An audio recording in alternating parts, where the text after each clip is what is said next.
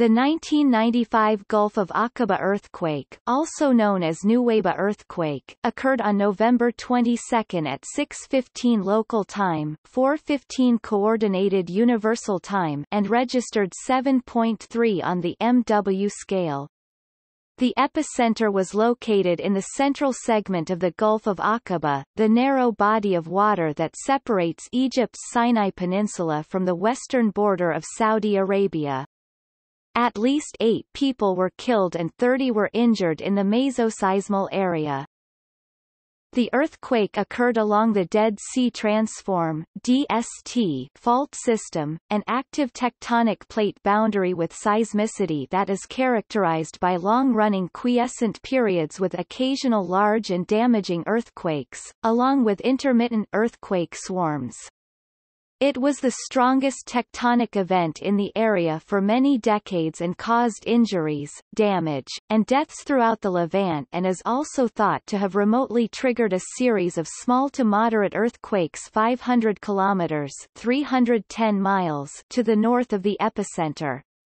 In the aftermath of the quake, several field investigations set out to determine the extent of any surface faulting, and the distribution of aftershocks was analyzed.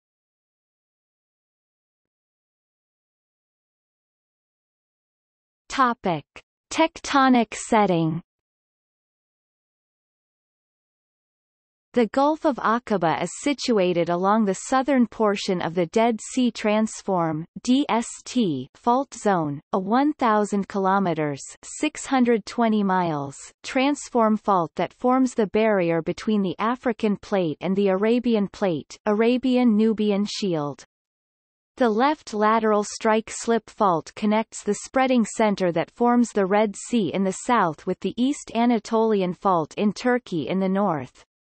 Although there is much that is not known about the DST, it is accepted that its transform motion began around 12 to 18 million years ago. Geologist A. M. Quennell, who is credited with first recognizing the movement along the fault in 1958, estimated the total displacement to be 107 kilometers (66 miles), while a similar study that included more regional influences resulted in an estimated slip of 100 kilometers (62 miles). That broader kinematic model translates into a slip rate of 8 to 10 mm per year for the portion of the fault south of the Dead Sea, along the length of the Dead Sea Transform, also known as the Levantine Fault. There are several pull-apart basins that have resulted in the formation of the Dead Sea as well as the Gulf of Aqaba. The 180 kilometers (110 miles) Gulf comprises 3 distinct pull-apart basins that were formed by individual segments of the fault and are known as from north to south, the Elat Deep, Aragonese Deep, and the Dakar Deep.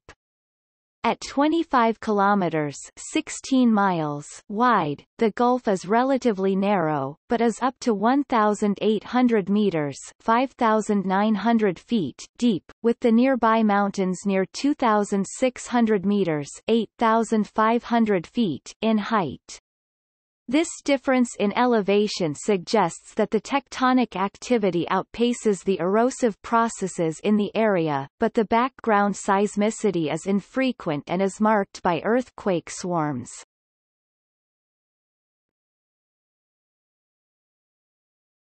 Topic: Stress triggering.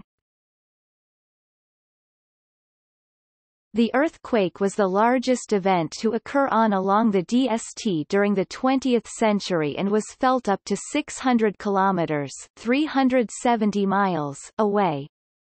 The period of aftershocks carried on for over a year with many exceeding magnitude 5. Within several hours of the main shock, a number of small earthquakes occurred along the DST 500 kilometers (310 miles) north of the epicenter. Analysis of these earthquakes suggest that they may have been remotely triggered by the Gulf of Aqaba main shock.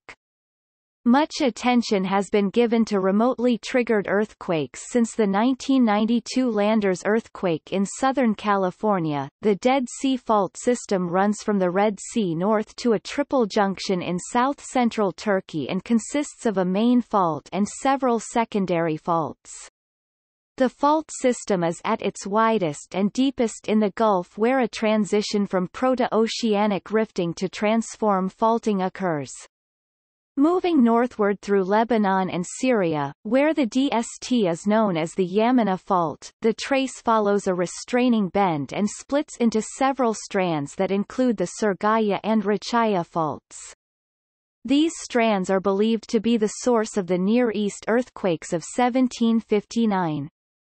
The increased seismic activity following the Aqaba earthquake was detected by the Syrian National Seismic Network (SNSN) and occurred in the area of the Surghaya and Rachaya faults within a 25 km x 25 km (16 miles x 16 miles) area near the restraining bend in southwest Syria.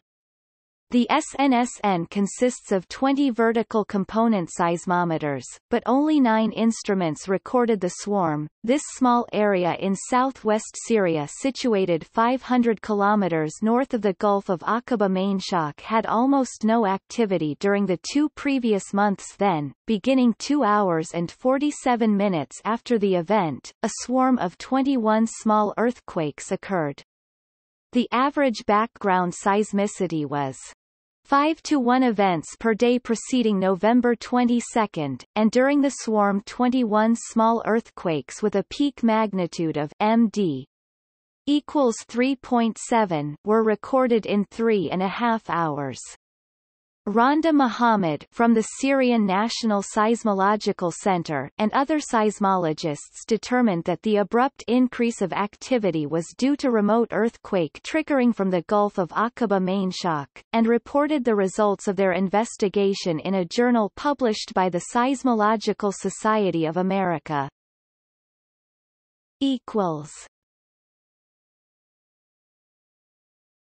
Topic: Damage.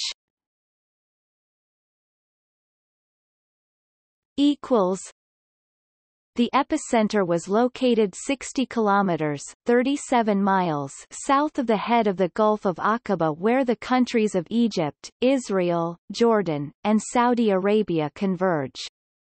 Damage to buildings occurred in the coastal cities of Eilat, Israel, and Aqaba, Jordan, and a small tsunami was observed by witnesses there. Farther down the coast and closer to the epicenter in the Egyptian city of Nuweiba, several well-built, modern, concrete-reinforced homes were completely destroyed. The earthquake's effects were felt as far north as Lebanon and Syria, and it was the strongest event in the Jordan Rift Valley since the 1927 Jericho earthquake, which was centered near the Dead Sea. The heaviest damage occurred in the resort town of Eilat, where 7 hotels and 50 other buildings were damaged, and cracks formed in the sidewalks. 15 people were treated there for injuries or shock, and 1 man died of a heart attack in Aqaba. In Saudi Arabia, 2 women were reported dead and 5 deaths were reported in Egypt, with 3 of them occurring in the Gulf resort town of Nuweiba. 8 buildings collapsed in Cairo, where, just several years before, the much smaller 1992 Cairo earthquake had a much more destructive impact. 1 person was killed and 2 were injured slightly at Al-Bad, Saudi Arabia, and damage was reported there as well as the towns of Al-Ula and Haql.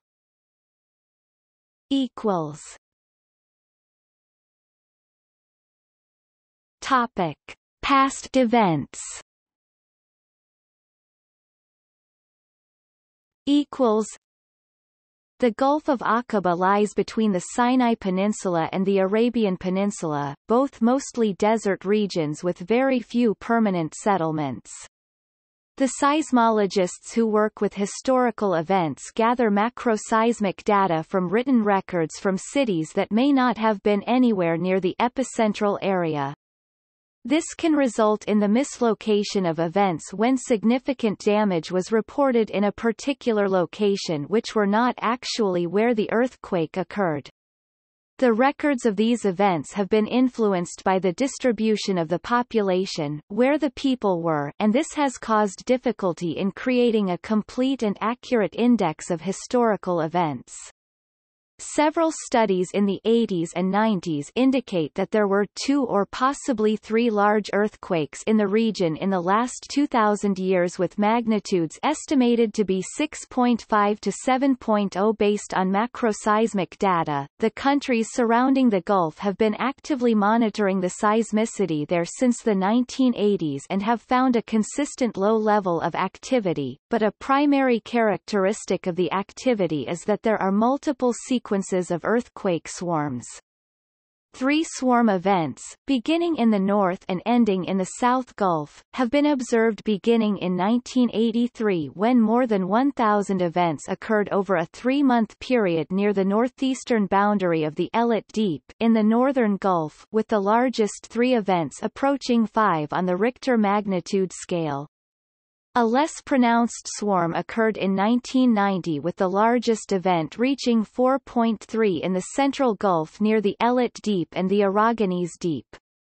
The last significant swarm happened in 1993 in the southwestern Aragonese Deep, in the southern Gulf, with the highest magnitude of 6.1 and more than 300 larger than magnitude 3 in the following weeks.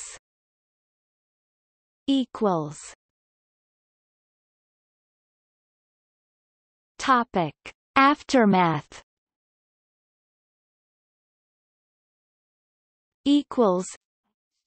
During several independent field studies, cracks and other ground deformations were observed on both the Egyptian and Saudi Arabian sides of the Gulf. During a field survey that was done there in 1996, a series of cracks were discovered between 28 degrees 35 N and 29 degrees 05 N on the Saudi Arabian coast. A field investigation was also done in Egypt in 1996 by seismologist Yann Klinger and others along with the Egyptian Geological Survey and Mining Authority. The most dramatic ground ruptures found were north of Nuweiba along a coastal road. The countries surrounding the Gulf, Egypt, Israel, Jordan, and Saudi Arabia, operate their own seismic networks, and during the months that followed the main event, 14 temporary and permanent stations recorded thousands of aftershocks. Klinger acquired data on approximately 1,000 aftershocks via the European Mediterranean Seismological Center and the agencies of each country. The data was filtered to include only those aftershocks within 150 kilometers (93 miles) of the epicenter. Data from 4 stations from the Institute for Petroleum Research and Geophysics of Israel plus 7 stations from Jordan's Natural Resource Authority recorded aftershocks in the epicentral area that met the restriction. It was found that the aftershocks were arranged with a north-south alignment over a length of 70 kilometers (43 miles), and that was expected from an earthquake of such magnitude.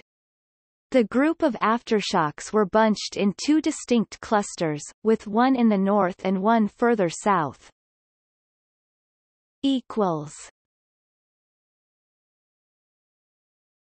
Topic. See also